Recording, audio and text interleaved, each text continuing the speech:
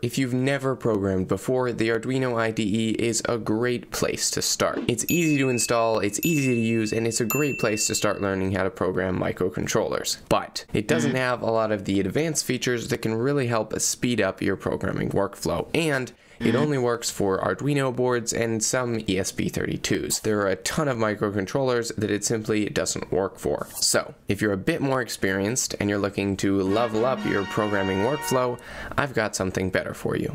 Platform.io is an extension that you can get that will allow you to program Arduino boards and other microcontrollers using Visual Studio Code, one of the most popular code editors in existence. And in this video, I'm going to show you exactly how to set it up and use it. The first thing you want to do is install Visual Studio Code, which you can get at code.visualstudio.com. And once you've installed it, it should look something like this. Now, the left sidebar is one of the most important parts of Visual Studio Code. And you can see here we have this little option with the squares, which is the Extensions tab. Now, under this Extensions tab, we can search for platform.io. Now, all of these are extensions that we could add that would allow us to connect to different services or code in different languages. But what we want is this top one here, the Platform.io IDE. And installing it is as simple as clicking this install button and letting it install. Now, the first thing you'll hopefully notice is that at the bottom of this extensions tab, there's a new icon, and that icon is for Platform.io. So if we click on that, then it'll initialize it, and you can see we now have this new dialog where we can create a new Platform.io project. Once we click create a new project, we can close that tab there, and now we kind of have another code editor inside of our code editor, but we'll still be able to use all of Visual Studio Code's features, which is of course the point of doing this. The first thing we're going to do is we're going to click plus new project. I'm going to name mine tutorial project.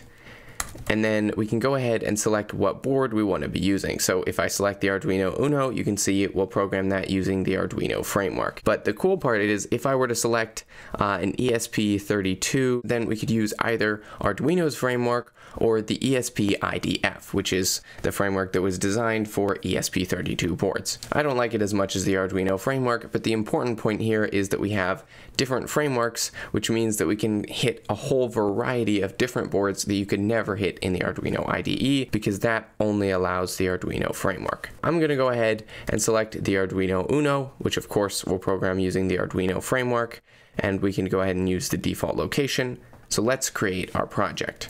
Now, this might take a couple of minutes, especially the first time you use the Platform.io IDE. Once it's installed, you should see something like this. Now, on the left here, you can see we have all of the files and folders that make up our new project. So these top two here are for configuring some Platform.io stuff and then configuring some VS Code stuff.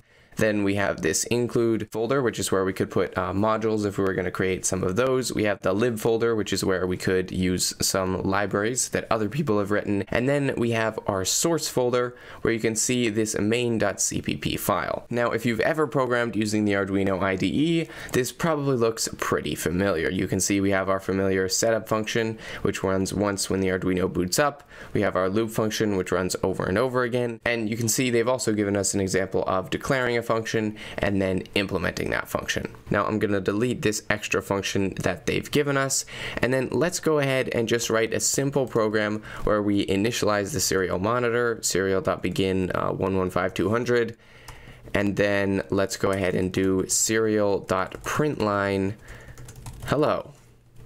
So, how do we actually upload our program? Well, if you look down here, you can see a couple of buttons which might look familiar. We have the build button and we have the upload button. So the build button is the same as the Arduino IDE's verify button. You can see it's taking a look at all of the libraries that we included with this include arduino.h. That's not something you have to do in the Arduino IDE because it just puts that line there itself, because it only ever uses the Arduino framework. But since Platform.io can use different frameworks, you could switch this to the ESP IDF or a different framework, and that's why you have to manually include it when you're working with Arduino. Now, we've built our project successfully, so now we know that it's going to work. We can go ahead and click the upload button. And as you can see, it'll go through the upload process. It'll automatically detect where the board is. It'll go ahead and upload our file, and everything should be good to go. So there you go. It took 7.82 seconds, but we now have our program running on our Arduino. So how do we find out if it worked? Well, Well, we can click on this serial monitor port right here. We can set the baud rate right here, which this is 115200, exactly as we set up here. So that's good to go. We can select the port.